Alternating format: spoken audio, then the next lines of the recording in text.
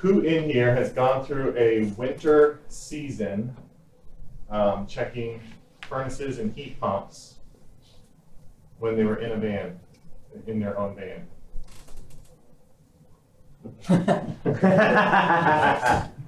So we have a lot of new vans that came in this year that this is going to be the first winter experience. So we got heat pumps and pool heaters that are going to start filling up the calendar.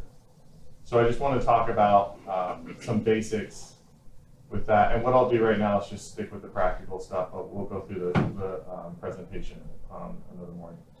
But some very practical things on all of our maintenances this time of year, we have to be checking the heat. I know we already mentioned this, but this has to be done, especially on ones that we've installed.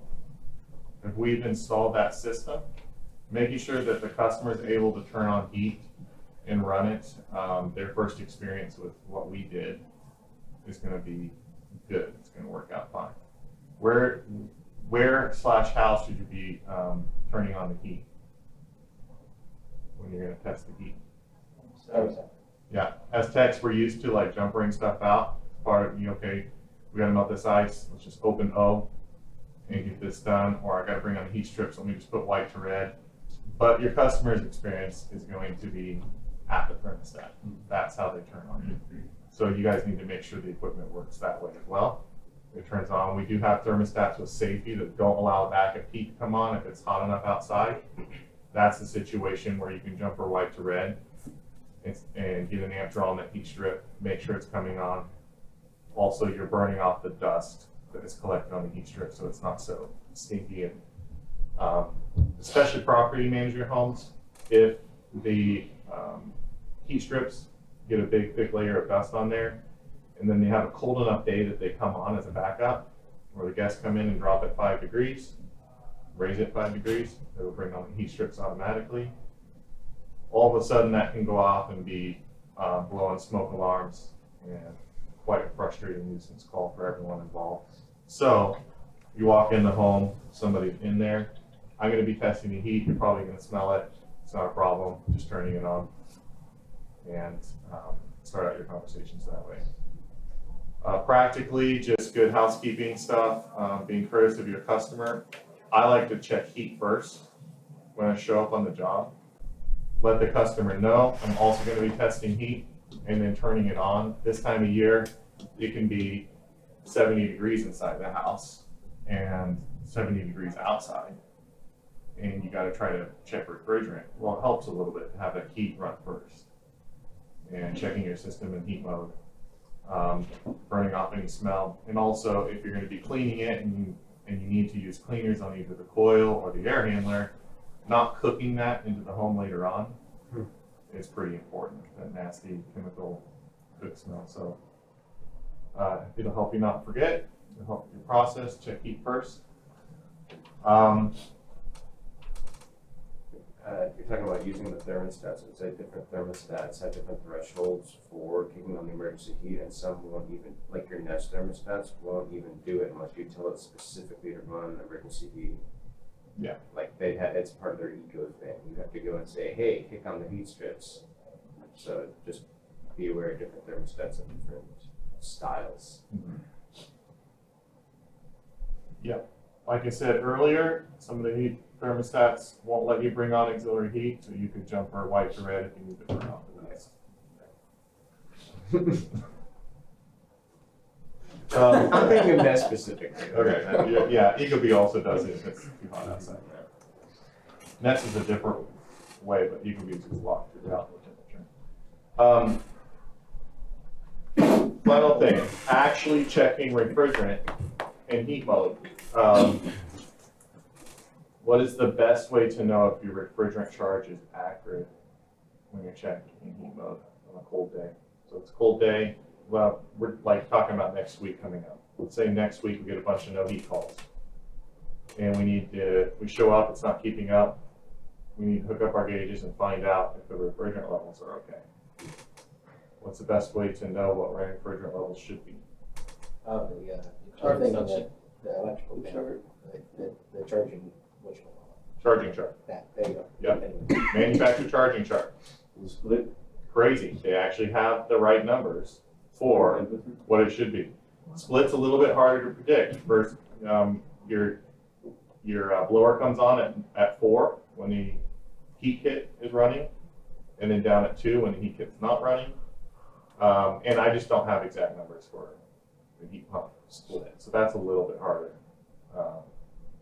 Sounds like Luis knows some numbers.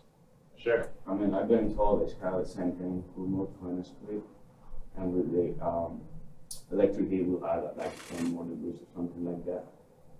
It's more than the same. It's a much higher split than That's hot. yeah, much higher split than Around that. 250 degrees. I will admit I don't test the split.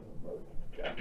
But what I want you guys to all know and take away, and I'll do the presentation, dive in a little bit more later, is the manufacturer heating test and heat mode chart is your best way to give you outdoor temperature, indoor temperature, and then you need to know whether your system is a TXV in the condenser and you can actually hook up to the liquid line, or if it's a piston right there at the liquid line port and you're not even using the liquid line.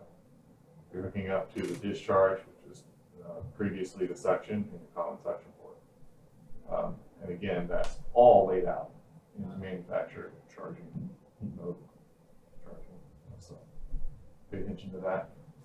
Finally, when you're adding refrigerant this time of year, things getting cold, let's weigh in the charge whenever possible, where we can weigh in the charge. If you're there for a big project and you're already going to be there a few hours, and it's 65 degrees outside, one of those days, your best bet is to weigh in that charge, because when you finish, it's going to be hard to accurately set the charge on that project. You can use the charging blanket, or you can wrap the condenser in your drop cloth where a little air gets through, but you bring up the pressures in heat mode, and it gives you pretty close an idea of what you're looking at. But whenever possible, weigh in the charge. When do you test heat mode? When Well, it starts, it's funny. How do you do it? I walk into the customer's house. Uh-huh. We have our conversations. I've asked questions. Right before I walk outside, I let them know I'm going to be checking heat mode today just to make sure everything's working fine. There's a good chance you're going to smell it. And then I walk over to the thermostat and I bump it up at least 5 degrees. Heat mode, at least 5 degrees, trying to bring on the heat strips with it. And that's before I've done anything else in the system. Just it's a different step in your process. Yeah. And we're just process, like we're in that flow state. And writing along with Bert, that just unlocked it. So just right off the bat is super, super helpful, rather than like just doing your normal process and you get started and you do this thing first and then oh shoot, and it gets all clunky and then all of a sudden you're doing 2-hour maintenances. That's Because you're out of your process. Yeah, because you're out of your process. But just to smush it in right there at the beginning and communicating that clearly with the customer is super, super helpful. That's like a pro tip for sure. Thanks for watching. If you're willing, give this video a thumbs up and drop us a comment. Don't forget to hit that bell icon to stay updated with all of our future videos. And as a quick reminder, HVAC School isn't just a YouTube channel. Dive deeper with us at our main website, hvacrschool.com. Curious for more knowledge on the go? We've got you covered. Tune into the HVAC School podcast, available on all your favorite podcast apps. And while you're at it, join our thriving Facebook group. Also, don't miss out on our free mobile applications available for both iPhone and Android. We're all about community. For techs, by techs.